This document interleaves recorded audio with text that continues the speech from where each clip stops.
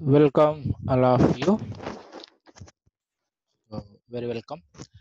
And here in this segment, what we try to understand is we have a segment on the 2019 zoology paper. We'll be saying the biology, the segment related to zoology questions. We will be saying now to jump into the discussion.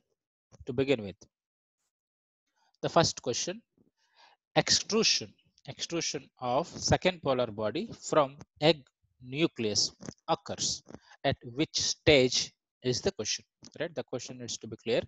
Extrusion of second polar body from egg nucleus occurs, if you recall, by the process of oogenesis. How many polar bodies will form?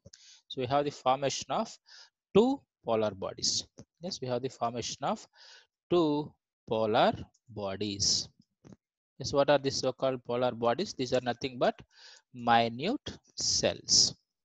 These are nothing but the minute cells. Two polar bodies will form in the process of oogenesis.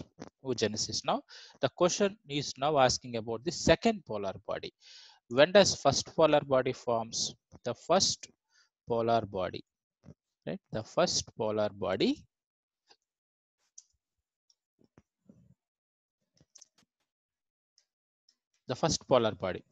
it forms when primary oocytes are transformed into secondary oocytes in meiosis 1. Yes, in meiosis 1 process. Yes, the meiosis 1 is happening as the primary oocytes transformed into secondary oocytes. Secondary oocyte, one of the secondary oocyte is actually the minute cell. It's actually the minute cell, and this minute cell is the first polar body. Now, this secondary oocyte starts undergoing, right? So, starts undergoing the meiosis 2. Starts undergoing the meiosis 2. So, as it undergoing the meiosis 2, it gets arrested, right? So, it gets arrested at which stage? At metaphase. It gets arrested at the metaphase. Gets arrested at this stage. Now, at this stage only the ovulation will take place. Right? At this stage only the ovulation will take place. Now, the question is, when does the formation of second polar body will happen? When will it be extruded? When will it be extruded? Extruded is extrusion is the sending it out, expelling it out of the egg. Now, when does it happen? When does it happen? Here is after the entry of sperm before the fertilization, right? Before the entry of the sperm is into the ovum, no. Simultaneously with the first cleavage, no, it is not. So it is also not correct. After entry of sperm, but before the fertilization, right? So here, whatever the egg that is being released is the secondary oocyte. The fertilization cannot happen with the secondary oocyte. So that is why as the sperm enters, the egg, now the suspended or arrested meiosis 2 division will be resumed, and then the second polar body will form, and as well as the ovum, and the ovum will be fertilized, leading to the formation of the zygote. Yes, and the second polar body is now extruded after the entry of the sperm. So the right choice will be C for us. So the same question, all of many of these questions, almost at least 80% of the questions have been taken directly from NCERT books. I have given the class and page numbers for your benefit. So in this discussion, you don't need to be worrying so much about that. So you get much better information in here. Anyway, so now, so after the entry of sperm, but before fertilization, and we'll see what has been given in the NCERT. If you see that here, the secretions of the acrosome. So we know what the secretions of acrosome contains. It contains the enzymes. It contains the enzymes such as hyaluronidase, acrosin enzymes. What do? They help the sperm enter into the cytoplasm of the ovum by breaking the zona pellucida and as well as plasma membrane. So as they enter into the cytoplasm, right? As they enter into the cytoplasm, it induces the completion of the meiotic division. What meiotic division? Just now we have seen second meiotic division. Second meiotic division of the secondary oocyte, resulting in the formation of second polar body and haploid ovum.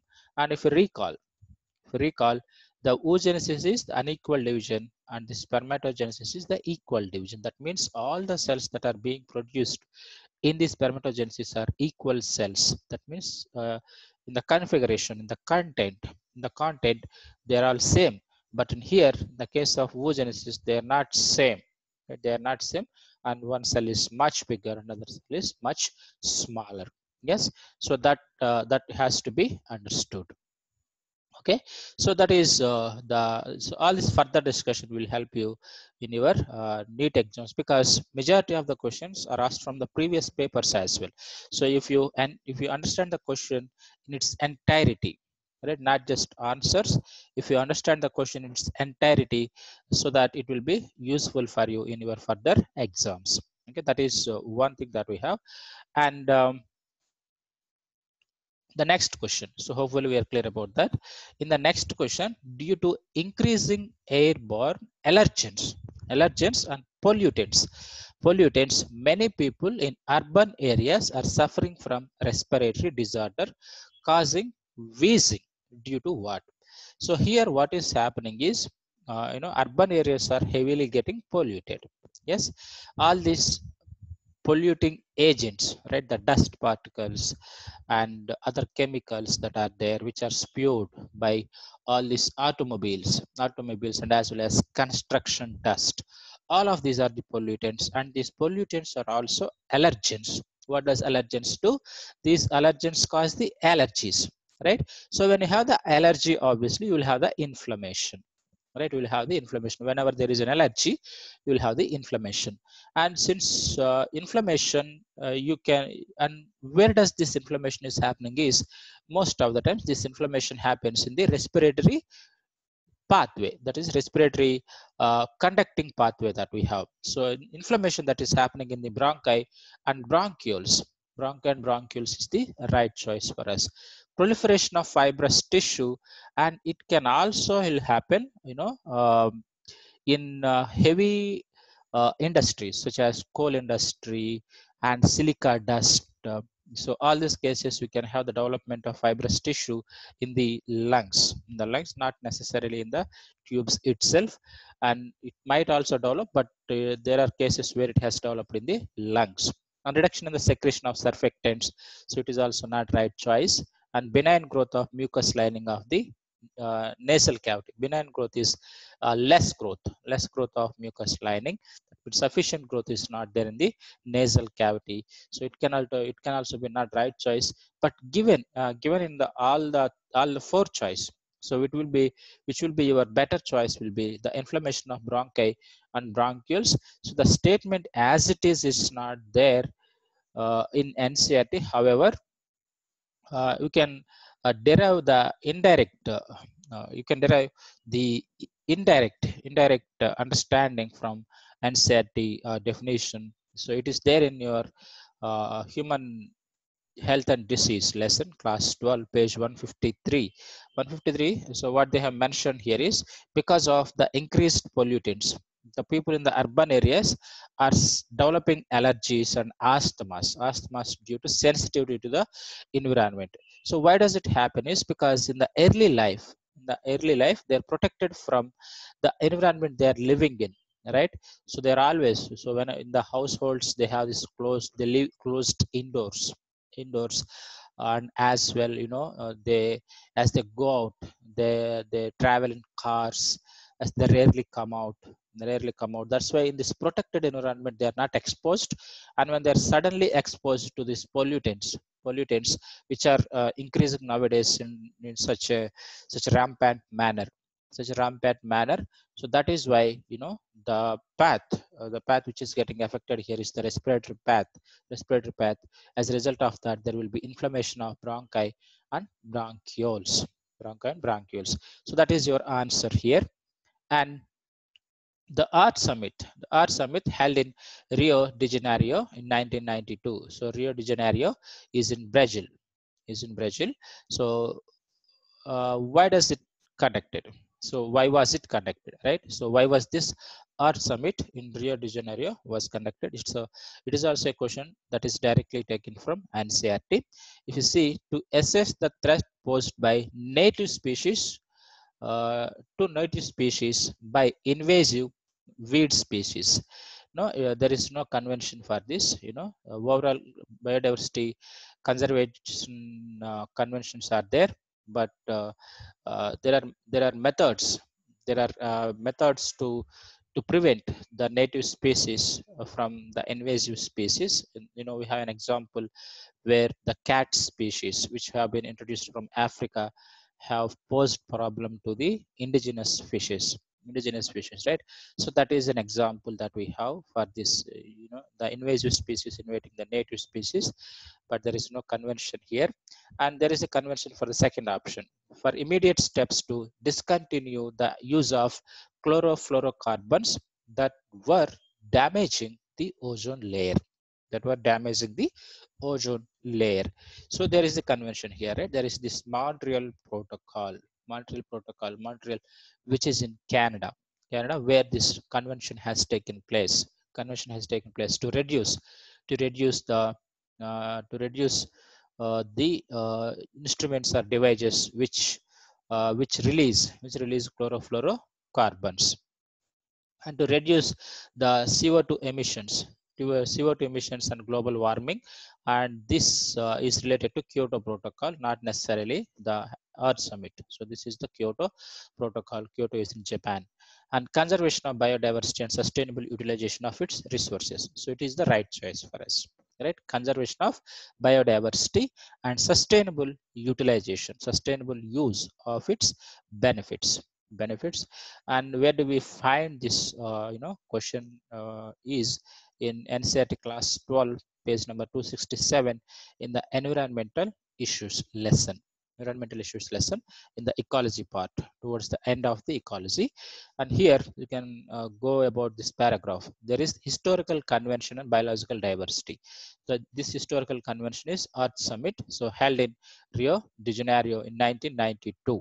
So what was the purpose of this convention is, so it has called upon all nations to take appropriate measures for the conservation of biodiversity and sustainable utilization of its benefits. Okay, so we are taking the comprehensive understanding of each question, so that you would be benefiting immensely out of this discussion. Now, if you take the fourth question, so this question has been asked from the evolution lesson, evolution of man particularly. So this is a segment of evolution of man. There will, most of the times, will be a question on evolution of man. So it's better for you to be reading this again and again, and various aspects related to it as well. I'll discuss this briefly now.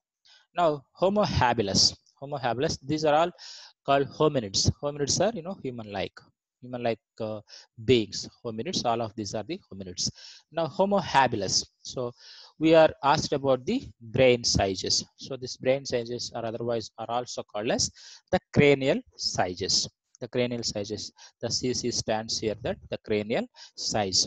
Now, Homo habilis. Homo habilis.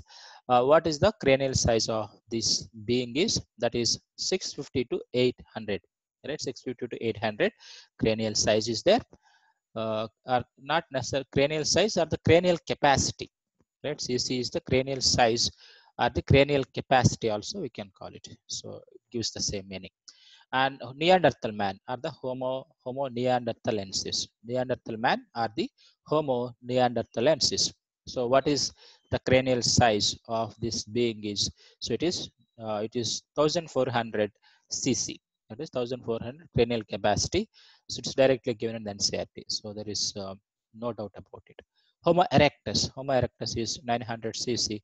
Homo sapiens, it's not necessarily mentioned, but there is slight reduction in the case of Homo sapiens, that is 1050 cc is the cranial size. It could be due to the highly convoluted brain. All this gyri and sulci, the brain region could have been the reason where we have 1350 cc. Okay, so these are the four options. Based on this, you can identify option A is the right choice for us. Right, option A is the right choice. If you see here, so this entire paragraph is very important for you. So you better remembering each line of it. I'll tell you which parts of it is very important. Right, the Homo habilis. So when you study the Homo habilis, so the important point for you to be remembering is the cranial capacities. Right, the cranial capacities.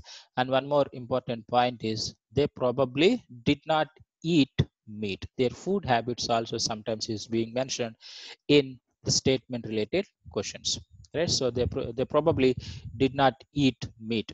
And as well, fossils discovered in Java. Fossil discovered in Java, that is, Java is a place or an island which is there in Indonesia. Indonesia in 1891 revealed the next stage, that is Homo erectus. Homo erectus, you can see the cranial size here, right? So that is 900 cc, 900 cc, and they ate meat. So you are seeing the difference here, right? Homo habilis did not eat meat, but the Homo erectus ate meat. Yes, so you need to see the difference. And Neanderthal man, so with a brain size of 1400 cc. So you can see the large brain size, lived in East and Central Asia, right? East Asia and Central Asia. So the locations where they have lived is also very important. Okay, so that is between 100,000 and 40,000 years back. Okay, so all of these are very important. The point that I highlighted also need to be kept in mind for your benefit in the upcoming NEET exam. Now, the next question that we have is, how does steroid hormones influence the cellular activities? Right, if you take the hormone classification, if you remember, right, hormone classification, we have all these hormones such as, these amino acid derivatives. Yes, amino acid derivatives. So then what we have? We have the peptide hormones. We have peptide hormones. Then we have, say, protein hormones. Then we have steroid hormones. Steroid hormones, example, that is progesterone, estrogen, all of this. And iodothioronines, which has a function similar with the steroid hormones. Now, the mechanism of action for these different types of hormones is different. So, for steroid hormones, it is very different. And for the peptide and amino acid and protein hormones, it is different. How it is different is, the receptors, hormones are very specific in their function. The receptors that are present for the, say, amino acid derivative hormones is different. The receptors are present in are on the plasma membrane, but the receptors for the steroid hormones, right? Receptors for the steroid hormones, they are present in the cell, right? In the cell, in the cytoplasm. So that is where this hormone receptor complex will happen, right? So in the case of this amino acid hormones, say peptide hormones, the hormone receptor complex will happen on the plasma membrane, and there is generation of these molecules called as secondary messenger molecules, where this information is transmitted to them, right? So you are seeing this activating cyclic AMP, right? So this is for the amino acid hormones, not the steroid hormones. So how does the steroid hormones is? So binding to DNA and forming a gene hormone complex. So this is your right choice. So you can see this option in page 340 of class 11 of NCERT book. You can see, I'll just read up the description that we have, the same description that we have in our NCERT book. So hormones which interact with the intracellular receptors. Example that we have is the steroid hormones and as well as iodothioronines. Mostly regulate the gene expression or the chromosome function by interaction of hormone receptor complex with the genome. So that's what we are seeing here, right? Binding to DNA and forming a gene hormone complex. So cumulative biochemical actions result in physiological and developmental uh, developmental effects. Yes, that is your right choice. So the question is from chemical control and coordination.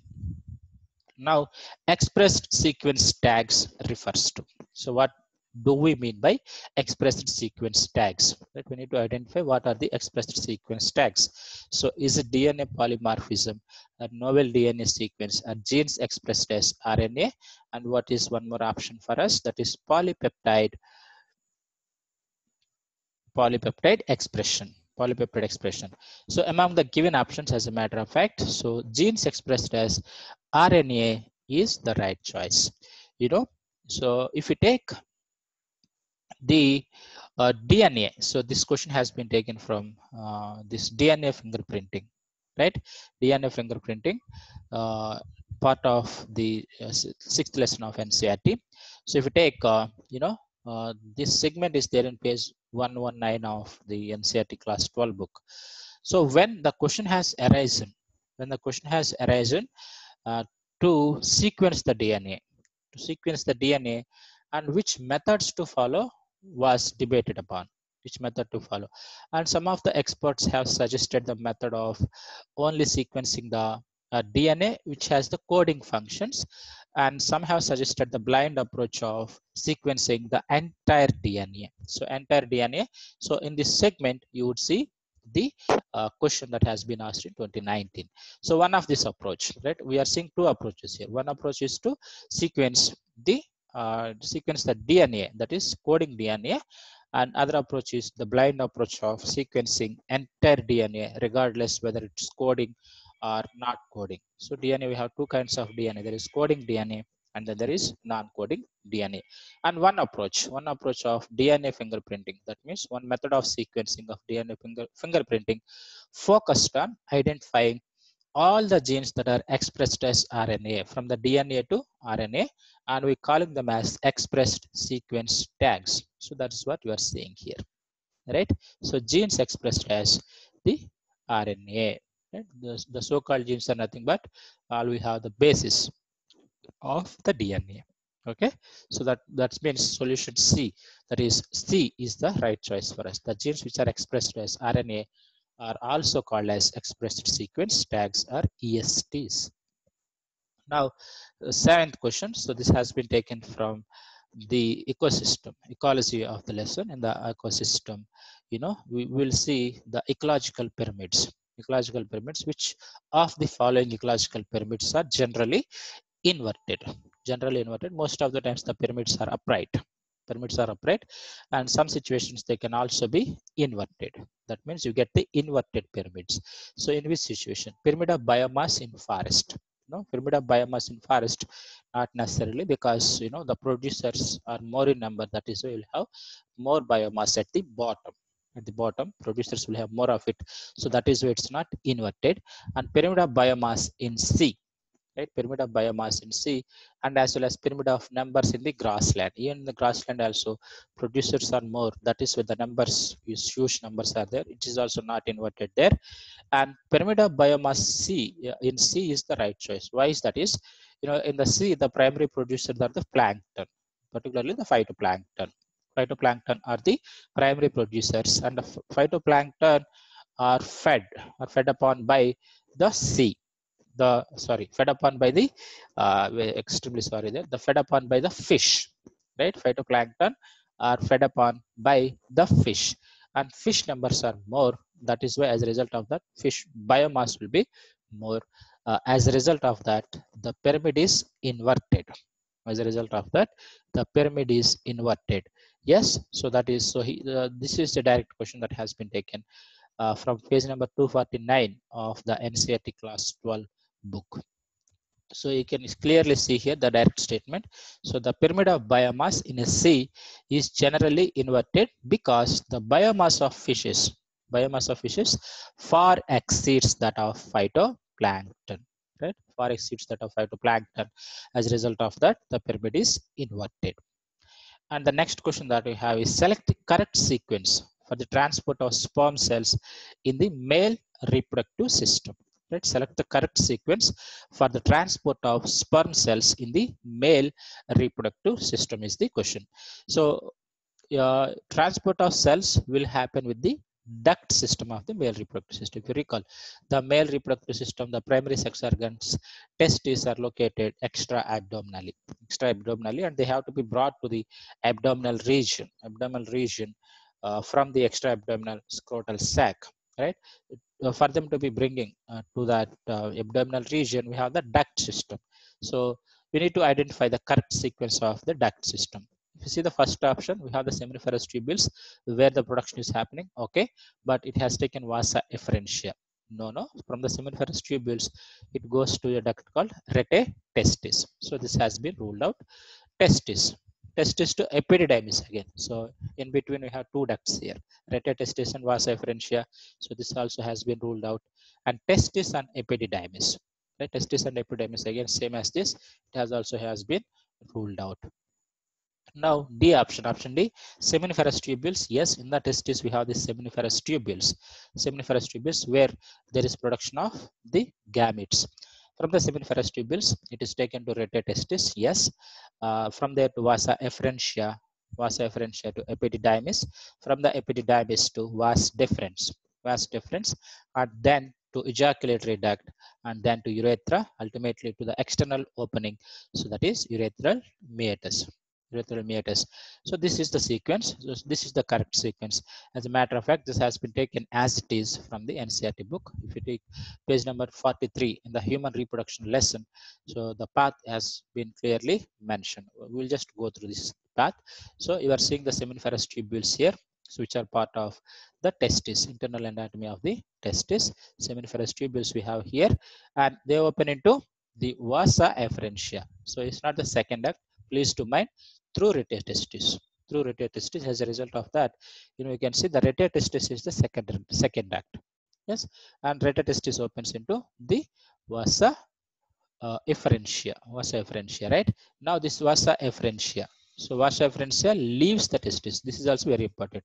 Among all these ducts which are intratesticular, which are extratesticular, right? These two ducts, rete testis and the vasa efferentia, are intratesticular ducts that present within the testis. That's why intratesticular. And as well, the duct which leaves the testis also is very important. Right? The duct which is leaving the testis is vasa efferentia. Vasa efferentia duct is the duct which is leaving the testis. And where does it open into? It open into the epididymis. So the sequence is very essential. Please to remember, because the questions will be asked from previous chapters, and if you understand the questions in their entirety, you'd benefit immensely, right? So we cannot emphasize this point more number of times. Now epididymis. So epididymis present on the posterior surface of each testis. So we'll have this bulb-like epididymis glands, rather, they are present on the testis. Now this epididymis leads to vas deferens. Vas deferens is the next duct that we have. So this vas deferens actually ascends, right? So this ascent, that means it goes up into the abdomen, and loops over the urinary bladder, and it receives a duct from the seminal vesicles. Yes, it receives a duct from seminal vesicles. Seminal vesicles are the accessory reproductive glands. So when they receive the duct from seminal vesicles, and this duct gets united with this vas deferens, now the duct that has formed newly is called as the ejaculatory duct. We call it. And this ejaculatory duct opens into the urethra. It opens into urethra. Males have the longest urethra when you compare with the females. Yes, it has to travel in the copulatory organ, that is testis, right? So it has the longest urethra, and this urethra, opens into the external opening, that is urethral meatus.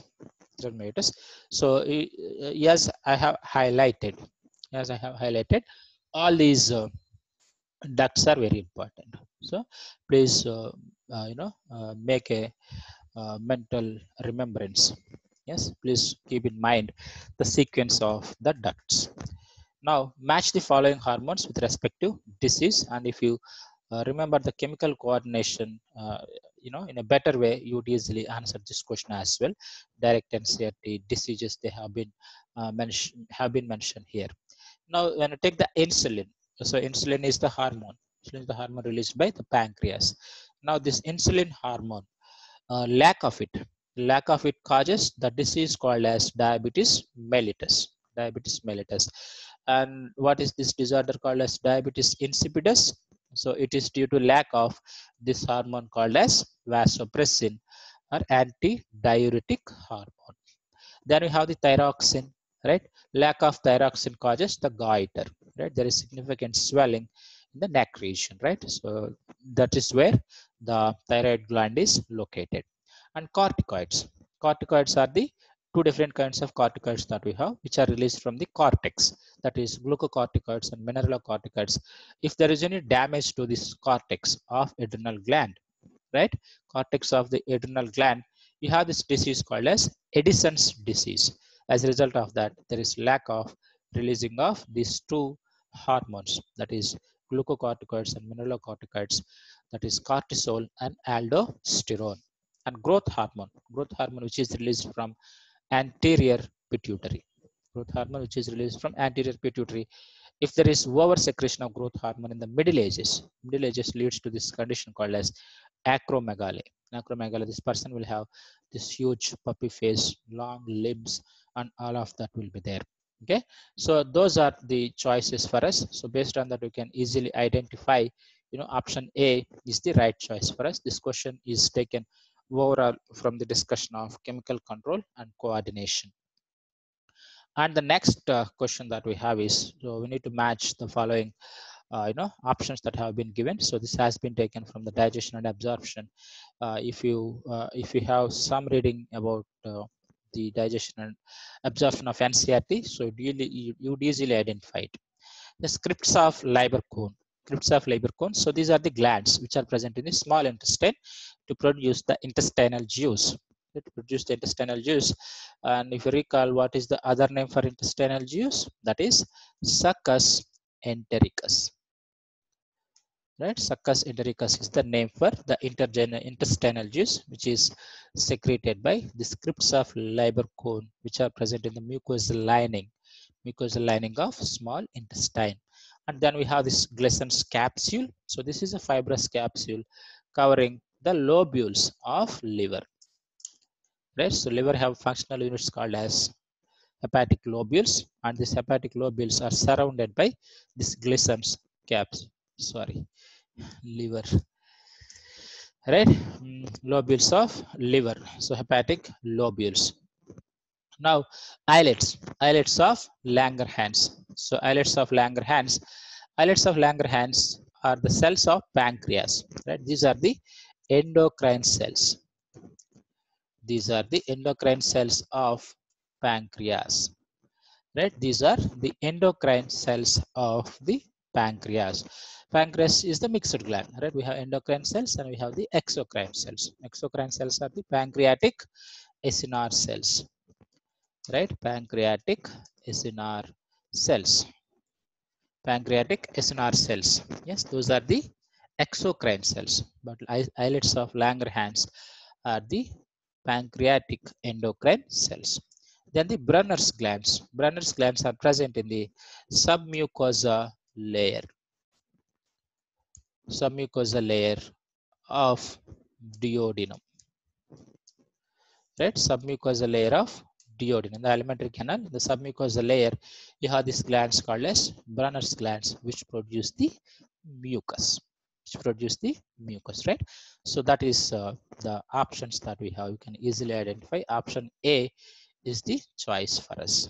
Okay, option A is the choice. So we have seen 10 questions, and I'll be stopping here, and I'll be further discussing the remaining questions. We have as many as 44 questions have been given from the zoology segment, and we'll continue this segment in subsequent parts of this discussion. So thank you a lot. Please do subscribe. I'll be making my best efforts to give you best information that is possible. Please do subscribe and press the bell icon. Thank you.